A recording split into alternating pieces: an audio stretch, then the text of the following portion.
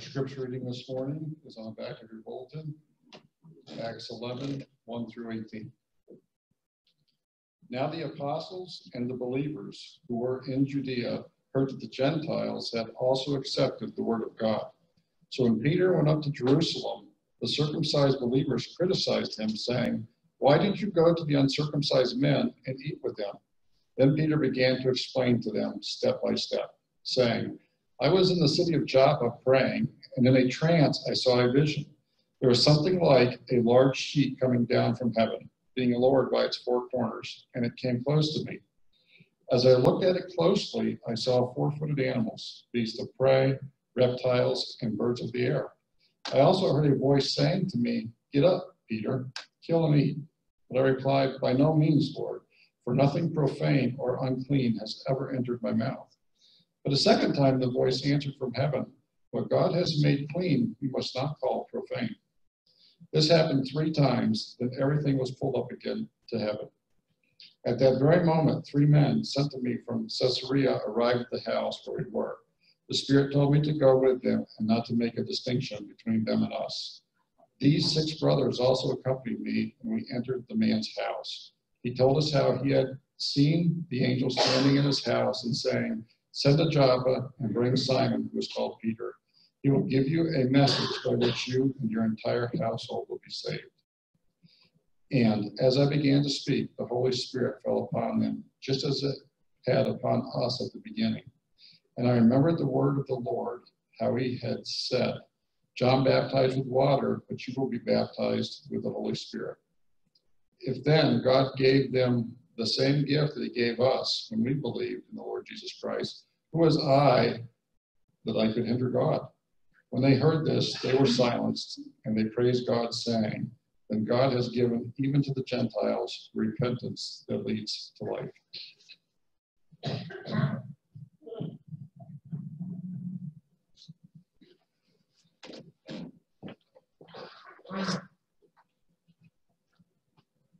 Holy Spirit, we open our minds, we open our spirits to hear what you have to say, to see what you desire to show us.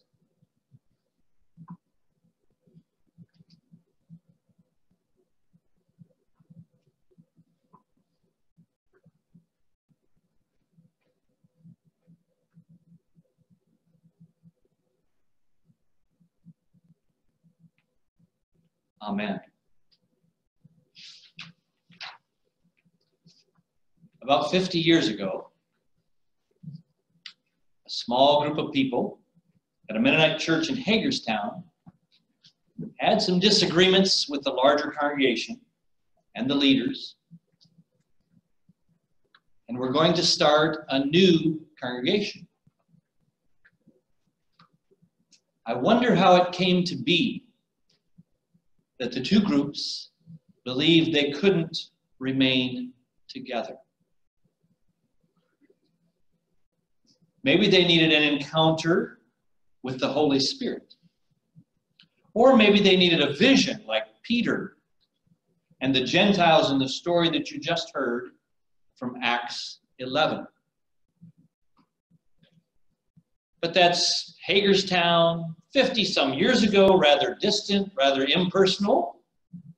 So let's get a little more personal. Have we had an encounter with God's Spirit like Peter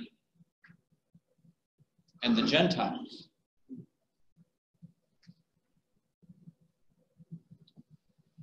As a middle-aged seminary student, I was asked to serve as a spiritual director for any college student that wanted.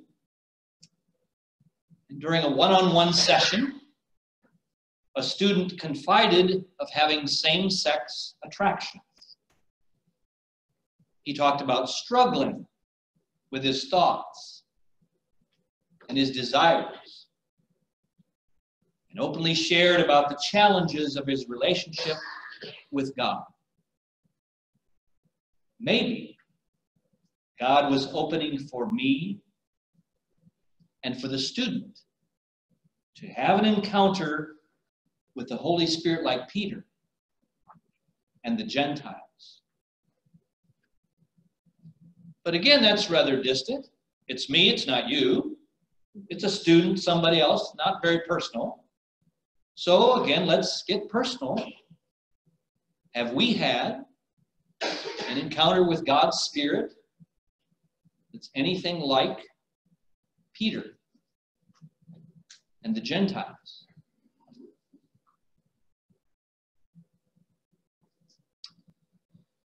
The sons and spouses of a woman dying of cancer had tried numerous times to convince her that she needed to say certain things and believe certain things before she died so that eternity with God would be secure.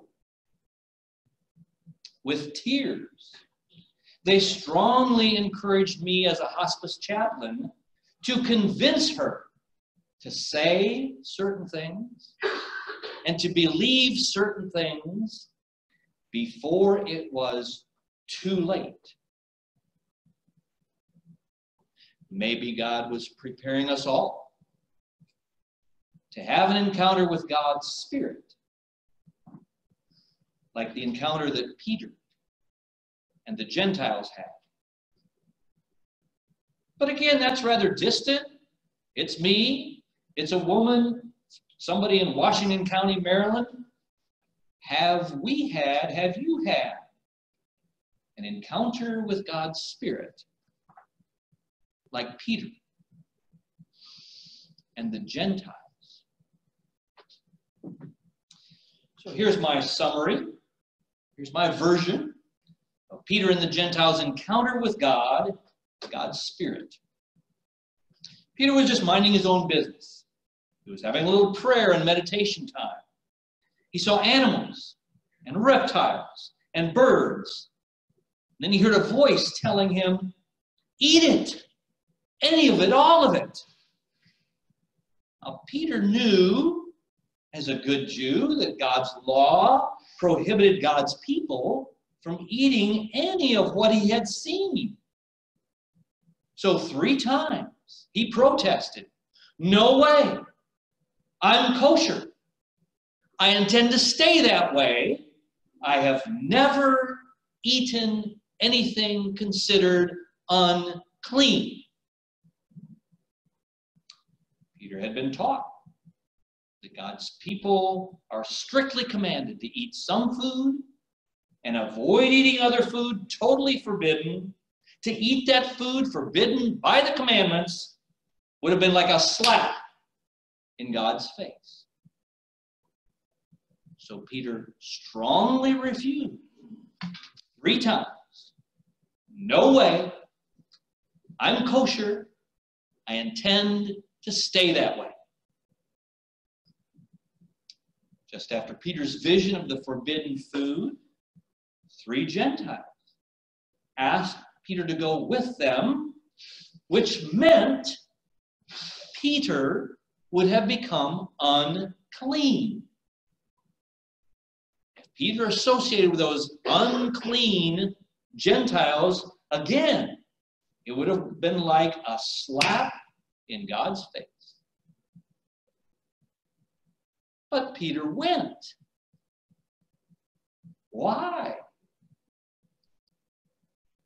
Peter reported to his critics, the Spirit told me to go with them and not to make a distinction between them and us. No more. Them and us for Peter.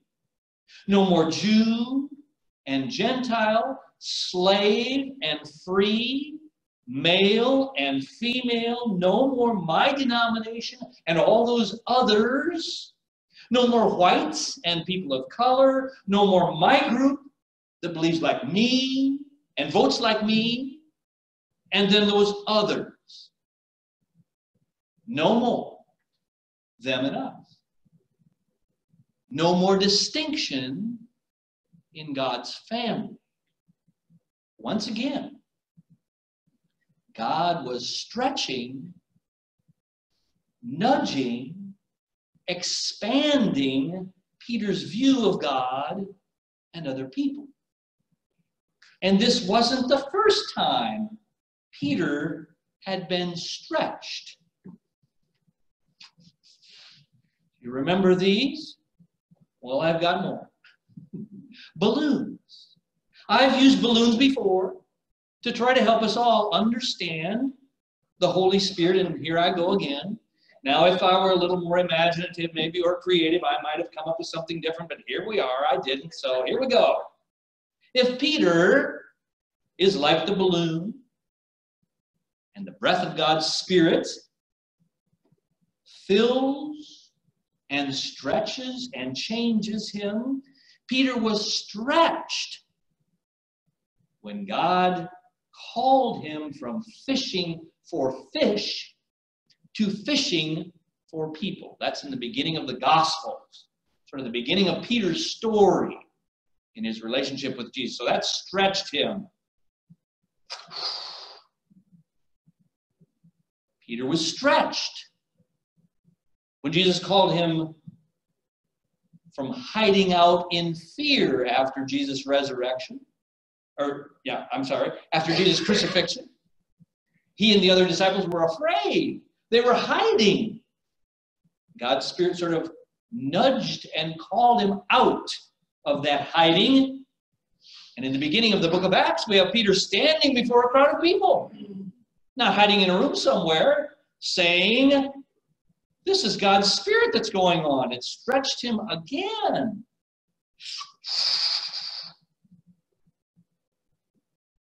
Peter was filled and stretched with God's Spirit and stretched again to witness, even if he was arrested and flogged again.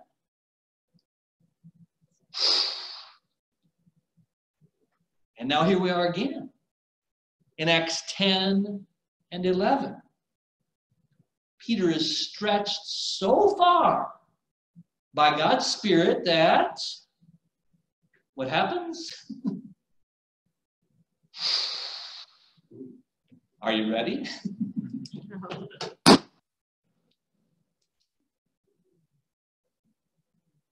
What explodes is Peter's restricted belief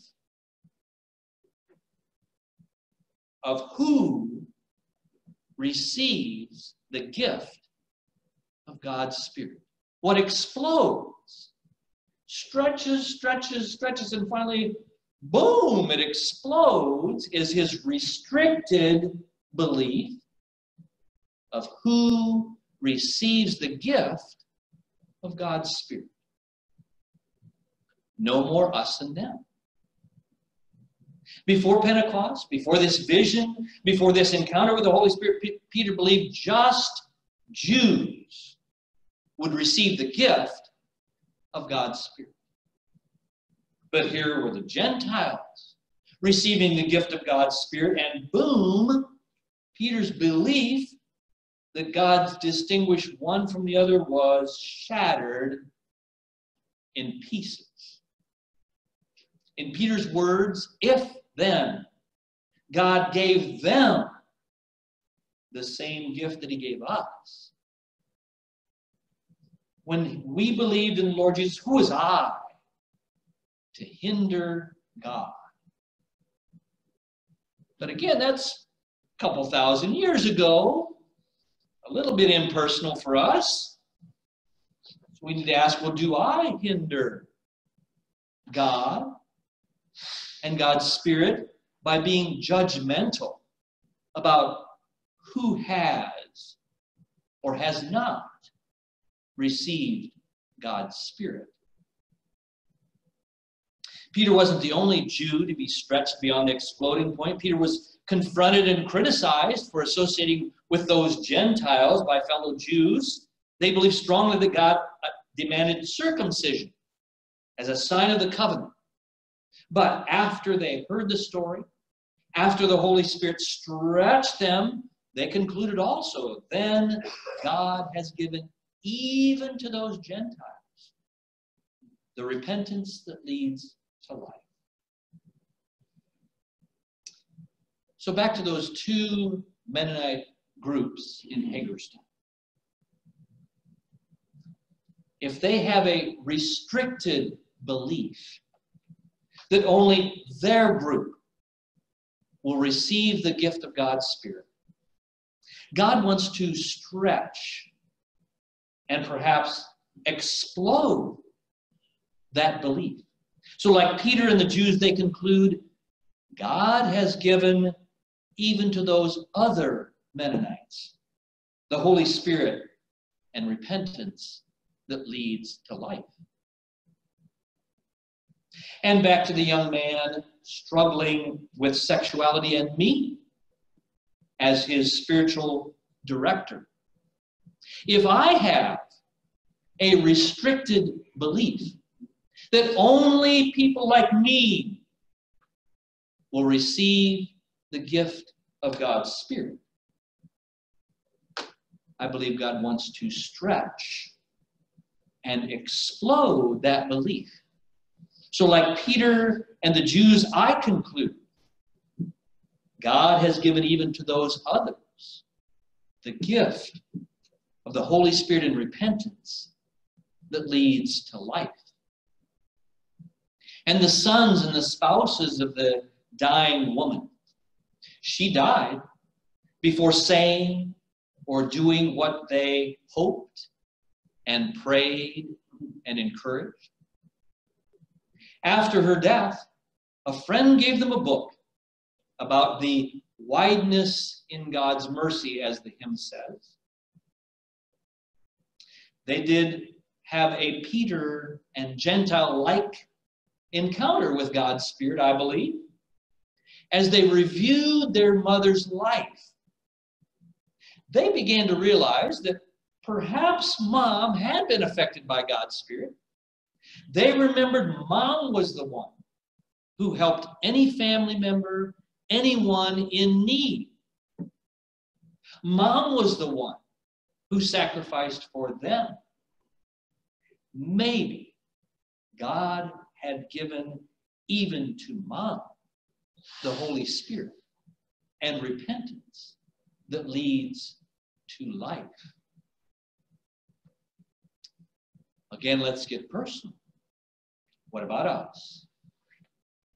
If we have a restricted belief that only people like us, only people who believe what I do, only people who live like I live, only people who meet my belief of who will and who will not receive the gift of God's Spirit, I'm convinced God wants to stretch and explode that view, so that we, like Peter and the Gentiles, conclude God has given even to those others the gift of the Holy Spirit and repentance that leads to life.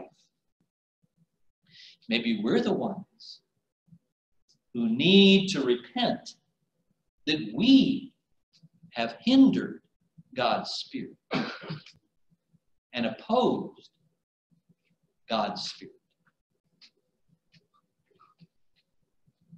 Each Sunday, I trust that we remember God so loved the world.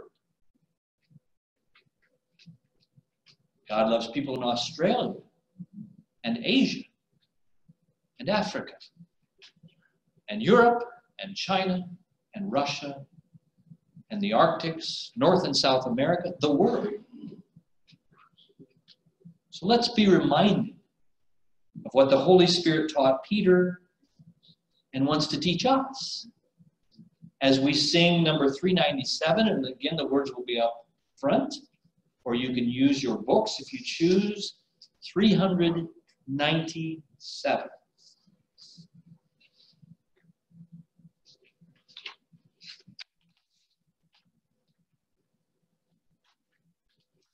invite you to stand if you'd like to sing.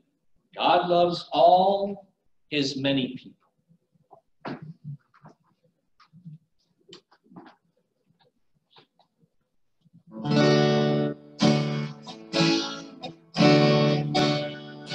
God loves all his many people with surpassing love. Blesses all as his own children, cares for everyone. Come to him, friend, come to him, friend, come receive his joy. Earthly things don't last forever, come receive his joy. God wants you to come to him now, wants you as his child. Come, my friend, do not refuse him, he is all. Come to him, friend, come to him, friend, come receive his joy. Earthly things don't last forever, come receive his joy. In the Lord is our salvation, in the Lord is love.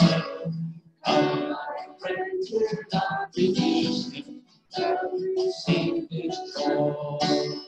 Come to him, friend, come to him, friend, come receive his joy. Earthly things don't last forever, come receive his joy. Before you sit down,